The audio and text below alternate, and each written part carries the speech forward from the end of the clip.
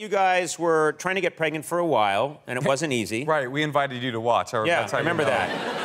I remember that. And you had to go to great lengths and get science involved, right? Which is quite common. It was really hard for Natasha. She had to, take hormones, and she had to go to the doctor. It's really difficult. The male part of the IVF is, like, actually very fun, you know what I mean? Like, at a certain point, it wasn't working, and Natasha came to me, and she was like, maybe you're the problem, which is how she put it. She's very supportive, and I was like, sure, maybe I am. What do I have to do? And she's like, well, you have to go to this clinic in Pasadena, and you bust into a jar, or not a jar. It's a cup. It's like a very hipster place. It's all mason jars, and so you go there, and they test it out, and I was like, great. I was gonna bust into something that afternoon anyway. Why not?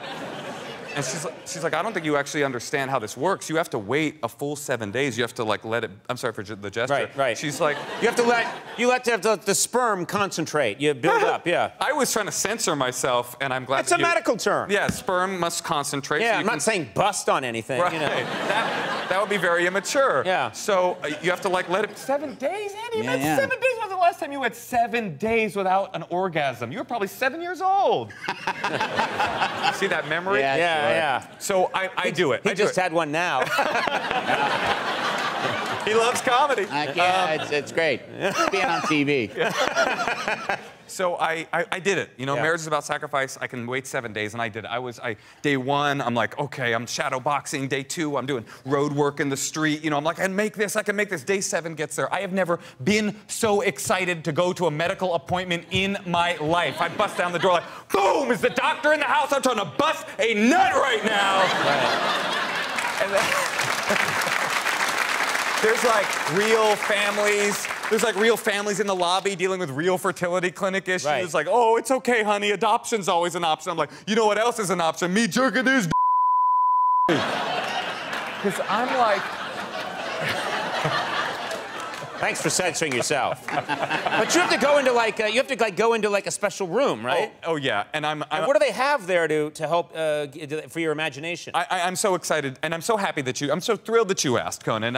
Because I can't stop thinking about the porn that's in there, because I'm obsessed with the idea that a doctor bought the porn. Did the doctor buy? I love that image of a doctor walking into a porno shop with his nerdy little lab coat, like, in my medical opinion, I would say that Deep Gaggers 32 is the best video.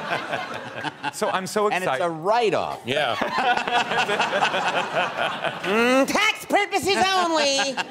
Doctors are Jewish. I appreciate you mentioning that. I'm Jewish too. You guys got weird. Okay, so I'm so excited to be there. I get into the little room, and the nurse lets me in the room. I lock the door. I let her out, and then I lock the door. And I turn on the TV to see the porn, and I start flipping through options, and it is all gay porn. It is all gay porn. And I'm like, why is the porn gay? Why? Like, what happened? I did not anticipate this. Like, why? Did they look at my hair and outfit and make a judgment call? Or are like all men secretly gay and just waiting to get to a fertility clinic? Right. And it's like, it's specific. It's not like meat and potatoes like mainstream gay porn. It's all like I wouldn't know. Well, just imagine, like a Nick Offerman type walking through with an axe or whatever. It's not that. It's like, all like pushy gay roommate takes advantage of his reluctant straight friend or whatever. Like, the only way it could have been more specific to the situation at hand if the video was like, middle-aged Pasadena dad has sex with fertility clinic doctor today. So anyway, I flip and I flip and I flip, and I did find one that was boy-girl, which is what I'm into, and I was about to press play, and I thought, you know what? Nah, you gotta trust the chef, you know what I mean? All right. That's it for you. You're through, see?